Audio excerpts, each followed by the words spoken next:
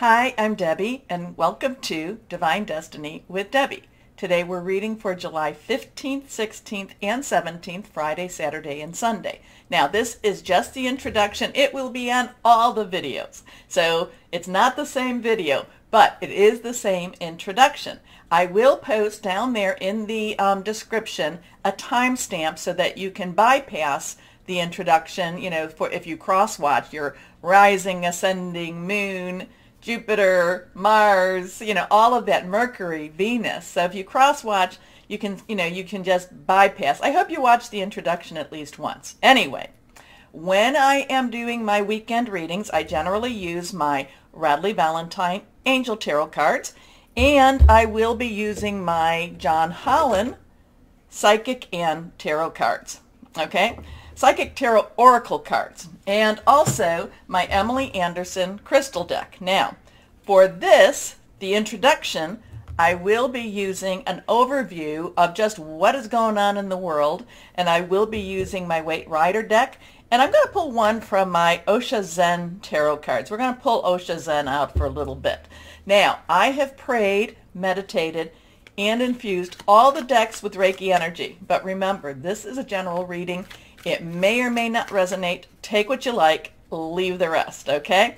What's going on? We just had the full moon we're about to have the full moon on the 13th. It's got a really strong energy to it. 2:37 p.m. Central's time, I have it here. That might be Eastern time. We also have July 17th, 9:33 p.m. Eastern Standard Time. Venus enters Cancer. Now, Mercury is already in Cancer, so communications may not necessarily be as harsh. Cancer likes to get the message through, but without the harshness of some of the other energies. And now we have Venus. So this could be a weekend of a lot of feels, a lot of emotional tuggings. Okay, now we do have the Schumann resonance. I did post something today, and I will try to post when I see something that's a little bit odd, like those big white spikes. I will post them at that time. And anything else, look on my community page, look at my Facebook, my Instagram pages also. Okay, so let's see. Let's just do an overview. Let's ask, higher power, because I am an intuitive channeler. I open myself to higher power, God, Source, Holy Spirit, and ask what's going on, and just let the words flow through. Okay? So let's see what we have here, and let the cards speak for themselves, or speak. Let's see what we have for this weekend. Friday, Saturday, and Sunday, July 15th, 16th, 17th. We are getting closer to Leo season, and planets will be going into Leo soon, like Mercury, and then I think even Venus. But let's see what we have going on here.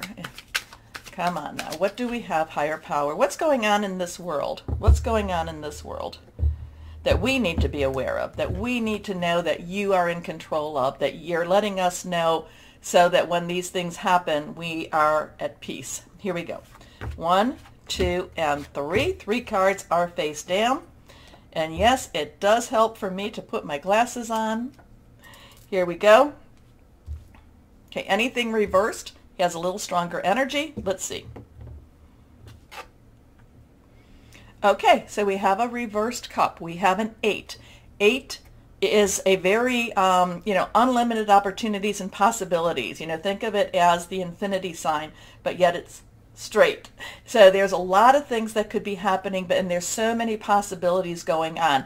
This is Cups energy, and Cup energy is our Cancer, Pisces, Scorpio, fluid and emotional energy. We are in Cancer season. There's a lot of, Neptune's in Pisces right now. The South Node is in Scorpio. So there is a lot of this water energy, this very fluid, very emotional. And remember, Venus and Mercury, Mercury is in Cancer and Venus is coming into Cancer. Okay, so there is going to be this very emotional, strong, maybe communications, but didn't we get the 8 of Cups recently in one of the overviews? Because the 8 of Cups is walking away. The 8 of Cups is leaving something behind, something that may not necessarily be great for us, harm, may be something that we don't necessarily want to work with or deal with anymore.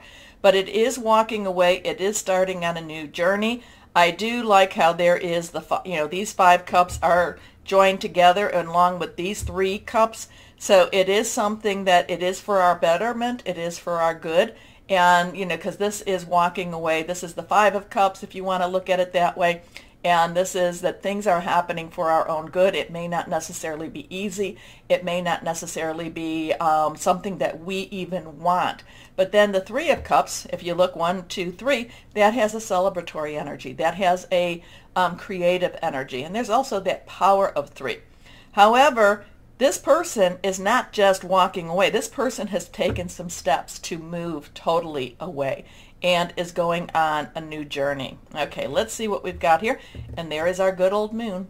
Anyway, let's see what we've got here. Next card. So now we have the 5 of rods or wands.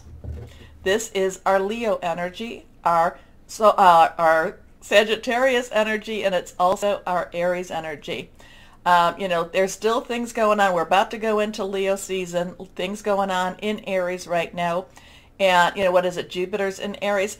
This is struggle. This is a struggle, but it's not necessarily a harsh struggle, but it's a struggle, and it's tiring. And it's just like, I want to get this over with. But yet at the same time, we're struggling amongst each other. And it's just kind of play acting in some ways. There's not really any major intent, but yet it's still a struggle, and nobody wants to back down on this. Nobody wants to move away from this. So it's kind of like if one person broke away, then the others would break away too. But it's just kind of like no. So there's a lot of stubbornness with this energy too. So let's see what this next card has here. We have the Emperor. So we have the Emperor. So that is a 4 energy. 4 has stability. It also has organization. It also has leadership. Now, this is a major arcana. The Emperor is a little bit more than those King's energy. The King, the Emperor is very wise, is very know-all, see-all, can observe all. Now, the Emperor also has a very ruling energy with this. Now, sometimes I can feel like the Emperor in some of the decks is the masculine divine, whereas the Empress is the feminine divine. So I do pick that up, but at the same time, I feel like there's this higher power, God, well, I do, higher power, God, whoever that is for you. And it is watching, it is maintaining, it is connecting. It's also getting ready to make their move, to make his move, to make her move, okay? So there is, again, there's this walking away energy. There's this struggling. Nobody wants to really back down, but yet nobody's really trying too hard to win.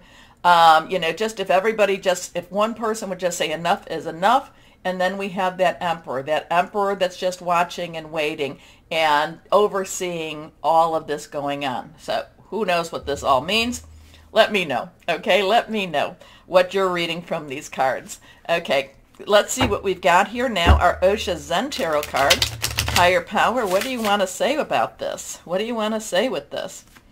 There, that moon energy is watching us. That moon energy is watching us. It's just, and that the 5, it's just that we've got, there's been, these people have gotten used to the struggle, and they're not even seeing that they could put down their rods or their wands. They're just used to the struggle. The Emperor, I'm not necessarily feeling real kind and mushy energy towards the Emperor. I kind of feel like the Emperor is almost moving, it's kind of pushing this along and pushing this forward.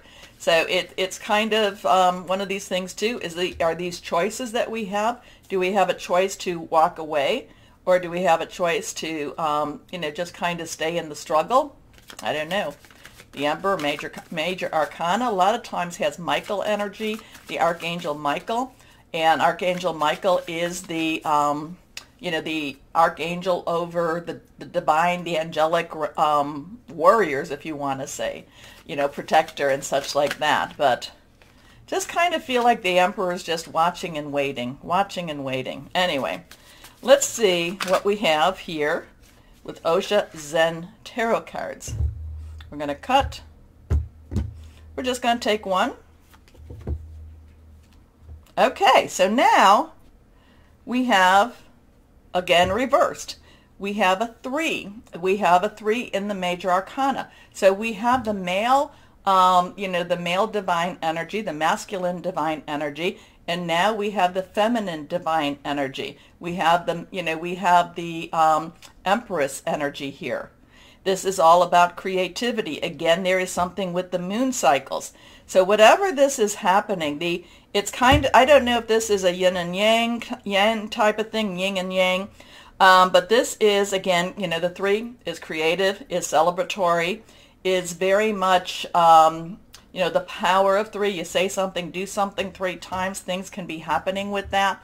So this is also a lot of things creative. So whatever this is, again, I feel like the Emperor, the divine masculine energy, is kind of watching, but yet I feel like the creative energy, the Empress energy, possibly like Holy Spirit type of energy, is wanting to create something better and something more. And actually, the creativity.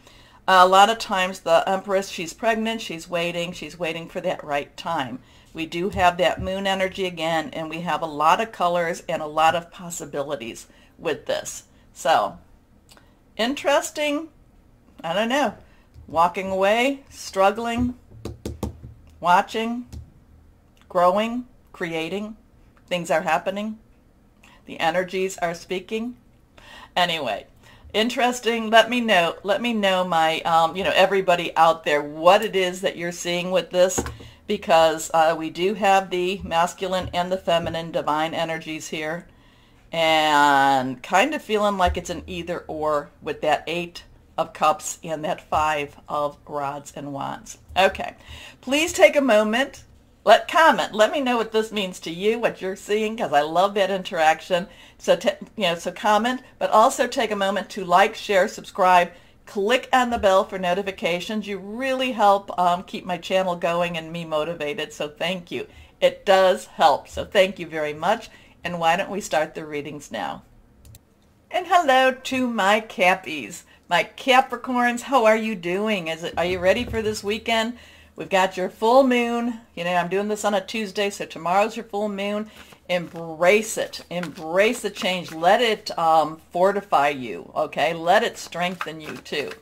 And then go forth into this next season stronger than you've ever been. Anyway, let's see. Higher power. What do we have for our Capricorns? I really feel that there's a strength. There's strength in numbers, strength in spiritual energies. There's strength. I just feel strength for you. Okay, let's see what that is all about. Let's see. So 1, 2, and 3.